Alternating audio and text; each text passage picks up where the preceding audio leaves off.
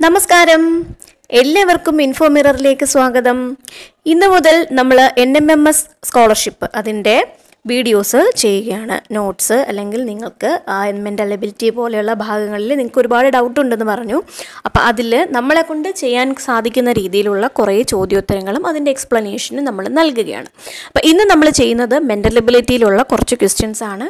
ആ ക്വസ്റ്റ്യൻസ് എങ്ങനെയാണ് അതിൻ്റെ ഉത്തരത്തിലേക്ക് നമ്മൾ എത്തുന്നത് എന്നുള്ള ആ ഒരു വഴിയും നമ്മൾ എക്സ്പ്ലെയിൻ ചെയ്ത് നൽകുന്നുണ്ട്. അപ്പോൾ ഇത് വീഡിയോ 1 ആണ്. ഇതിന് ശേഷം നമ്മൾ ഈ ഒരു വീഡിയോയുടെ കൂടെ തന്നെ മറ്റ് വീഡിയോസും അപ്ലോഡ് ചെയ്യുന്നതായിരിക്കും. ഇത് നമ്മൾ പ്രത്യേകമായിട്ട് ഒരു പ്ലേലിസ്റ്റ് ക്രിയേറ്റ് ചെയ്ത് NMMS എന്ന് പറഞ്ഞ ഒരു പ്ലേലിസ്റ്റ് പ്രത്യേകം ക്രിയേറ്റ് ചെയ്തിട്ടുണ്ട്. അപ്പം ഇതിനകത്തുള്ള എല്ലാ വീഡിയോസും ആ ഒരു പ്ലേലിസ്റ്റിൽ നിന്ന് നിങ്ങൾക്ക് ലഭിക്കുന്നതായിരിക്കും. അപ്പം ഏതൊക്കെയാണ് അതിൻ്റെ എല്ലാം നമ്പർ 1, 2, 3 എന്നുള്ള ഓർഡറിൽ തന്നെ നമ്മൾ എല്ലാം ഇടുന്നതായിരിക്കും. അപ്പോൾ ഇത്രയും കാര്യങ്ങൾ ഞാൻ സ്റ്റാർട്ടിങ്ങിൽ പറയുകയാണ്. അതിനുശേഷം നമ്മൾ വീഡിയോ തന്നെ നേരിട്ട് കിടക്കുകയാണ്. അപ്പോൾ വീഡിയോയിലേക്ക് പോകുന്നതിന് മുമ്പ് നമ്മളുടെ ആദ്യത്തെ കാര്യം എന്ന് പറയുന്നത് ഇത് നമ്മളെ കൊണ്ട് സാധിക്കും എന്നുള്ള ഒറ്റ തീരുമാനത്തിൽ മുന്നോട്ട് പോവുക എന്നുള്ളതാണ്. അപ്പം നമ്മളത് ഇവിടെ സ്റ്റാർട്ട് ചെയ്യുകയാണ്. നല്ല മിടുക്കരായിട്ട് പഠിച്ചു തുടങ്ങിക്കോളുക. ഒന്നാമത്തെ പാറ്റേൺ നോക്കിയേ. In each of the questions the numbers in the figures follow A certain pattern. എന്താണ്? ചിത്രത്തിലുള്ള സംഖ്യകൾ ഏത് രീതിയിലാണുള്ളത്? ഒരു പ്രത്യേക രീതിയിലാണ് ഉള്ളത്. There is A number missing marked by question mark. Question mark കാണിച്ചുകൊണ്ട് അടയാളപ്പെടുത്തിയിട്ടുള്ള സ്ഥലത്ത് എന്ത് ഉണ്ടായിരിക്കും? ഒരു സംഖ്യ വിട്ടുപോയിട്ടുണ്ടായിരിക്കും. Find out the correct missing number from among the അൾട്ടർനേറ്റീവ്സ്. അപ്പം ഈ സൂചനകളിൽ നിന്നും ആ വിട്ടുപോയ നമ്പർ എന്താണെന്ന് നമ്മളൊന്ന് കണ്ടെത്തണം. അപ്പം ആദ്യത്തെ നോക്കി, find out the correct missing number. എന്താണ്? അതാ ഇങ്ങനെ നൽകിയിട്ടുണ്ട്. അതിൽ കുറേ നമ്പേഴ്സും ഉണ്ട്. 13, 24, അത് കഴിഞ്ഞ് ഒരു ക്വസ്റ്റ്യൻ മാർക്കാണ്. പിന്നീട് 86, 167 and 328. കണ്ടോ? അതിൽ 24ന് ശേഷം അപ്പം നമ്മൾ സ്റ്റാർട്ട് ചെയ്തത് 13 മുതലാണല്ലേ. 13, 24 അതിന് ശേഷമാണ് ക്വസ്റ്റ്യൻ മാർക്ക് വന്നിട്ടുള്ളത്. അപ്പം അവിടെ സ്യൂട്ടബിൾ ആയിരിക്കും എന്ന് പറയുന്ന ഒരു സംഖ്യ അതേതാണ് എന്ന് നമ്മൾ കറക്റ്റായിട്ട് കണ്ടെത്തുക. ഓപ്ഷൻസ് ഓൾറെഡി നൽകിയിട്ടുണ്ട്. അപ്പോൾ ഓപ്ഷൻസിൻ്റെ ഒരു പിൻബലത്തിൽ നമുക്ക് ചെയ്താൽ മതി. ഓപ്ഷൻസ് ഏതൊക്കെയാണ്? 42, 43, 44 and 45. അപ്പം നമ്മൾ ചെയ്യേണ്ടുന്നത് ഇത് ഏത് ഓർഡറിലാണ് എഴുതിയിരിക്കുന്നത്, എന്തിൻ്റെ അടിസ്ഥാനത്തിലാണ് ഇത് എഴുതിയിരിക്കുന്നത് എന്ന് നമ്മളൊന്ന് കണ്ടെത്താം. അപ്പം നമുക്കൊന്ന് നോക്കാം. ആദ്യം നൽകിയിരിക്കുന്ന ഈ 24 എങ്ങനെയാണ്? 13ൻ്റെ കൂടെ വീണ്ടും ഒരു 13 കൂട്ടി അതിൽ നിന്നും 2 കുറച്ചപ്പോഴാണ് എന്ത് വന്നത്? 24. അതായത് 13ൻ്റെ ഇരട്ടി എടുക്കുന്നു, അതിൻ്റെ കൂടെ 2 കുറയ്ക്കുന്നു, അതിൽ നിന്നും 2 കുറയ്ക്കുന്നു. അടുത്തത് എങ്ങനെയായിരുന്നു? 24നെ എന്ത് ചെയ്യുന്നു? അതിൻ്റെ ഡബിൾ എടുക്കുന്നു. 24 + 24 എന്ന് പറഞ്ഞാൽ × 2 അതിൻ്റെ ഇരട്ടി. അതിൽ നിന്നും എന്ത് കുറയ്ക്കുന്നു? 3 കുറച്ചിട്ട് നമുക്ക് എന്ത് കിട്ടും? 45 കിട്ടും. അടുത്ത സംഖ്യ എങ്ങനെയാണ് കിട്ടിയത്? 45 + 45 - 4.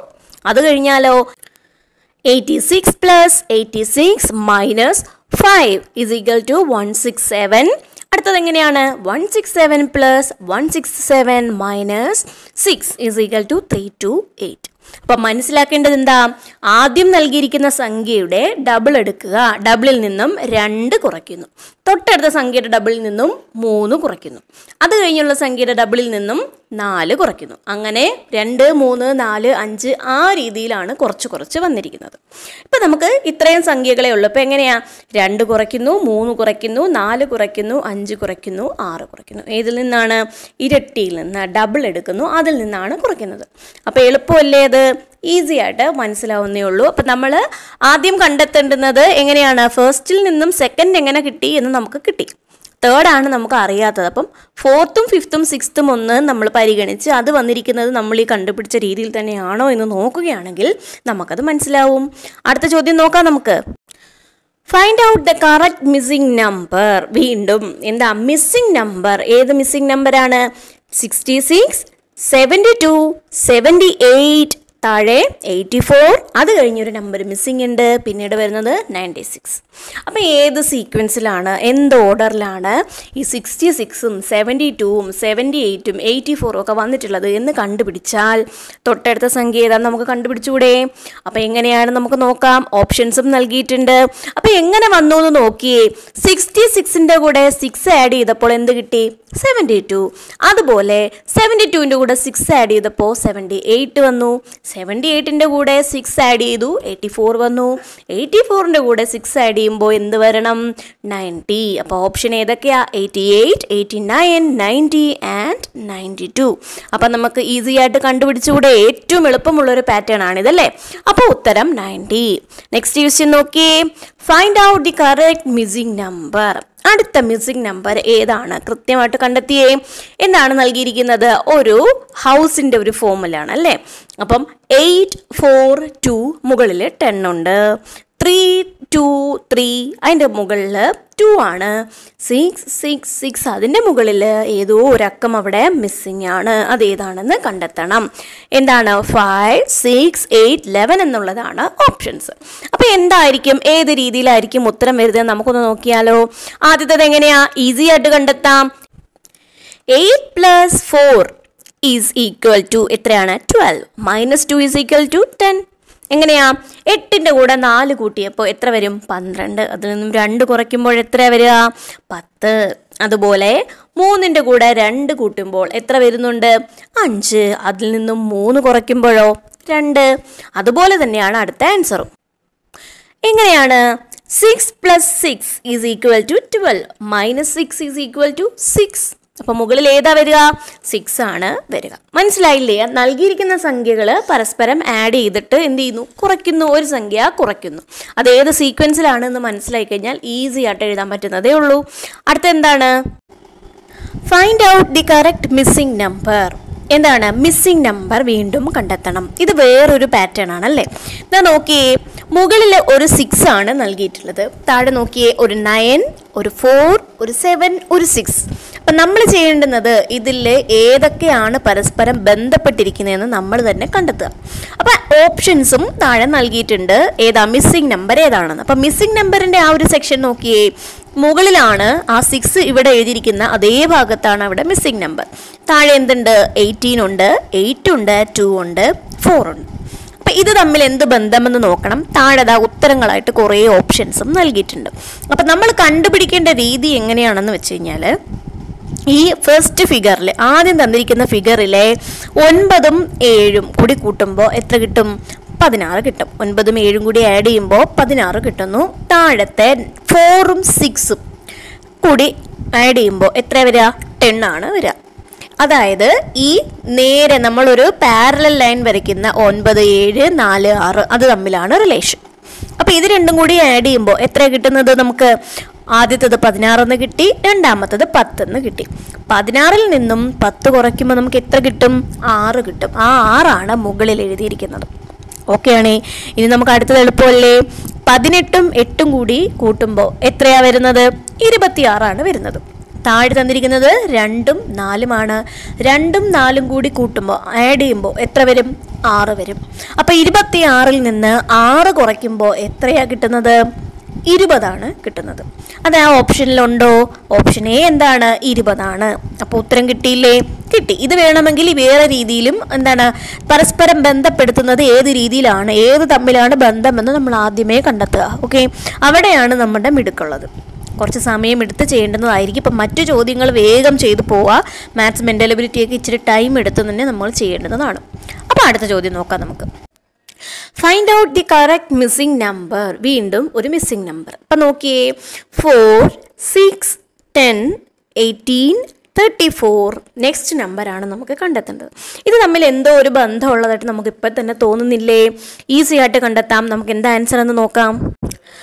ആദ്യം നൽകിയിരിക്കുന്നത് എന്താണ്? 4, നെക്സ്റ്റ് നമ്പർ 6 ആണ്. അപ്പോൾ 4ൻ്റെ കൂടെ എത്ര കൂട്ടിയപ്പോഴാണ് 6 ആയത്? 4ൻ്റെ കൂടെ 2 കൂട്ടി അല്ലേ. അടുത്ത നമ്പർ എന്താണ്? 10. അപ്പോൾ 6ൻ്റെ കൂടെ എത്രയാണ് ആഡ് ചെയ്തത്? 4. അത് 2ൻ്റെ എന്താ? ഡബിൾ ആണ്. 2ൻ്റെ ഇരട്ടിയാണ് 4. അപ്പം നെക്സ്റ്റ് നമ്പർ 4ൻ്റെ ഡബിൾ ആണ് കൂട്ടേണ്ടത്. 4ൻ്റെ ഇരട്ടിയായ 8 ആണ് നമ്മൾ കൂട്ടുന്നത്. അപ്പോൾ 10ൻ്റെ കൂടെ 8 കൂട്ടിയപ്പോൾ എന്ത് വന്നു? 18 വന്നു. അപ്പോൾ ഇനി 8ൻ്റെ ഡബിൾ എത്രയാണ്? 16 ആണല്ലേ. അപ്പോൾ 18 + 16 ഈസ് ഈക്വൽ ടു 34. ഇനി എന്തായിരിക്കും വേണ്ടുന്നത്? 16ൻ്റെ ഡബിൾ എത്രയാണ്? It is 32. അപ്പോൾ 32 ആണ് 34ൻ്റെ കൂടെ ആഡ് ചെയ്യേണ്ടുന്നത്. ആൻസർ എന്താണ്? ഓപ്ഷനിൽ നോക്കിയേ, 66 ഉണ്ടല്ലോ. അപ്പോൾ അതാണ് ആൻസർ. ഈസി അല്ലേ? ഒന്ന് ശ്രദ്ധിച്ചാൽ നമുക്ക് മനസ്സിലാവുന്നതേ ഉള്ളൂ അല്ലേ. അടുത്ത ചോദ്യം നോക്കാം. 9, 16, 25, 36, 3, 4, 5 അതിനുശേഷമാണ് ക്വസ്റ്റ്യൻ മാർക്ക്. അപ്പം നോക്കിയേ, റൈറ്റ് സൈഡിൽ കുറച്ച് വലിയ നമ്പറുകളും ലെഫ്റ്റ് സൈഡിലുള്ള കുറച്ച് ചെറിയ നമ്പറുകളുമാണ്. അപ്പം ആദ്യം മനസ്സിലാക്കേണ്ടുന്നത് ഏതൊക്കെ നമ്പറുകൾ തമ്മിലാണ് ബന്ധപ്പെട്ടിരിക്കുന്നതെന്നാണ്. ഓക്കെ ആണേ. അപ്പം നമ്മൾ ആൻസർ കീ നൽകുമ്പോഴത്തേക്കും അത് കൃത്യമായിട്ട് തരുന്നുണ്ട്. റെഡ് കളറിൽ നൽകിയിരിക്കുന്നത് നിങ്ങളൊന്ന് നോക്കിയേ. ഏതാണ് ആൻസർ കീയിൽ ഞാൻ റെഡിൽ നൽകിയിരിക്കുന്നത്? 3ഉം 9ഉമാണ്.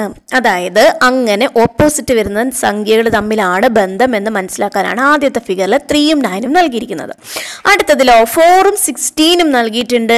അതിൻ്റെ അടുത്തതിൽ 5ഉം 25ഉം നൽകിയിട്ടുണ്ട്.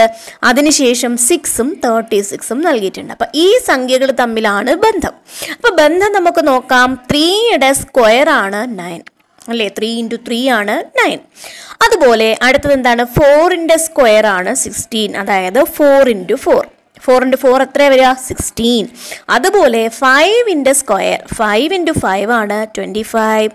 6ൻ്റെ സ്ക്വയർ ആണ് എന്ത്? 36. 6ൻ്റെ സ്ക്വയർ ആണ് 36. അപ്പം ആൻസർ എന്താണ്? 6 എന്നുള്ളതാണ് ആൻസർ. മനസ്സിലായില്ലേ? എളുപ്പമല്ലേ? ഒരു ചോദ്യം കൂടി നമുക്ക് നോക്കാം. Okay, find the missing number അല്ലെങ്കിൽ ലെറ്റർ. ഇതാ നോക്കിയേ, 4 തന്നിട്ടുണ്ട്, 3 നൽകിയിട്ടുണ്ട്, മുകളിൽ 11 നൽകിയിട്ടുണ്ട്. അടുത്തതിനകത്ത് 1 നൽകിയിട്ടുണ്ട്, 5 നൽകിയിട്ടുണ്ട്, മുകളിൽ ഒരു 4 നൽകിയിട്ടുണ്ട്. ഇനി 3 ഉണ്ട്, 2 ഉണ്ട്. അടുത്തത് ഏതാണെന്നാണ് നമ്മൾ കണ്ടെത്തേണ്ടത്. 4 ഓപ്ഷൻസും നൽകിയിട്ടുണ്ട്. അപ്പോൾ ആദ്യം നമ്മൾ ഇത് ഏത് രീതിയിലാണ് ഇത് പരസ്പരം ബന്ധപ്പെട്ടിരിക്കുന്നതെന്ന് കണ്ടുപിടിക്കണം അല്ലേ? നമുക്കത് നോക്കാം. ആദ്യത്തെ നമുക്ക് നോക്കാം. താഴെ നൽകിയിരിക്കുന്ന 4ഉം 3ഉം. 4ൻ്റെ കൂടെ 3യെ നമ്മൾ എന്ത് ചെയ്യുന്നു? മൾട്ടിപ്ലൈ ചെയ്യുന്നു, ഗുണിക്കുന്നു. 4 × 3 = എന്താ കിട്ടിയത്? 12. 12 എന്ന് നമുക്ക് കിട്ടി. മുകളിൽ എഴുതിയിരിക്കുന്നത് 12 ആണോ? അല്ല, 11 ആണല്ലേ? അപ്പം എങ്ങനെയായിരിക്കും? 12ൽ നിന്നും 1 കുറയ്ക്കുമ്പോഴാണ് 11 വരുന്നത്. അപ്പം അങ്ങനെ തന്നെയാണോ ചെയ്തിരിക്കുന്നത് നമുക്ക് അറിയണം. അപ്പോൾ ഒരെണ്ണം കൂടി നമുക്കൊന്ന് നോക്കാം. 1 × 5 എന്താണ് ആൻസർ? 5 ആണ്. ആ 5ൽ നിന്നും 1 കുറച്ചല്ലേ മുകളിൽ എഴുതിയിരിക്കുന്ന 4? അതെ. അപ്പം പാറ്റേൺ നമുക്ക് പിടികിട്ടി. ഇനി എന്താണ്? 3 × 2 എന്താണ് ആൻസർ? 6 ആണ്. ഇനി മുകളിൽ അപ്പം എന്ത് വരണം? 6ൽ നിന്നും 1 കുറച്ചിട്ട് 1 എന്ത് ചെയ്യുക? സബ്ട്രാക്ട് ചെയ്ത് എഴുതുക. അപ്പം എന്താണ് ആൻസർ? 6ൽ നിന്നും 1 പോകുമ്പോൾ ഇസ് 5. ഓപ്ഷനിൽ 5 ഇല്ലേ? ഉണ്ട്. ഫസ്റ്റ് തന്നെ 5 ആണ്. അപ്പം നമുക്ക് എന്ത് ആൻസർ ആയിട്ട് എഴുതാം? 5 എഴുതാം. ഈസി അല്ലേ ഇത്? ഈ ഒരു വീഡിയോയിൽ നമുക്ക് ഇത്രയും നോക്കാം, ഇത്രയും ക്വസ്റ്റ്യൻസ് നോക്കാം. അപ്പോൾ ഈ ഒരു പാറ്റേൺ എങ്ങനെയാണ് വരുന്നത് എന്ന് നിങ്ങൾക്ക് മനസ്സിലായല്ലോ. അപ്പോൾ ഓരോ മോഡലാണ് നമ്മൾ നൽകിയിട്ടുള്ളത്. ഇനി ഇതിൻ്റെ കൂടുതൽ ക്വസ്റ്റ്യൻസ് നമുക്ക് വർക്കൗട്ട് ചെയ്യാൻ പറ്റുമെങ്കിൽ മാക്സിമം നോക്കാം. അങ്ങനെ പറ്റുമെങ്കിൽ നമുക്കത് ചെയ്യാം. അപ്പം നിങ്ങൾക്കതങ്ങ് തറാവും. ഓക്കെ ആണേ? അപ്പോൾ ഇത്രയും കാര്യങ്ങൾ നന്നായിട്ട് നോക്കുക. അതിൻ്റെ കൂട്ടത്തിൽ തന്നെ മറ്റ് സിലബസിൽ എന്തൊക്കെയാണുള്ളതെന്നും കൂടി നോക്കുക. അപ്പോൾ സിലബസിൻ്റെ ഒരു വീഡിയോ കൂടി ചെയ്യുന്നതായിരിക്കും. അപ്പോൾ നല്ല മിടുക്കരായിട്ടിരിക്കുക, നന്നായിട്ട് പഠിക്കുക. All the best.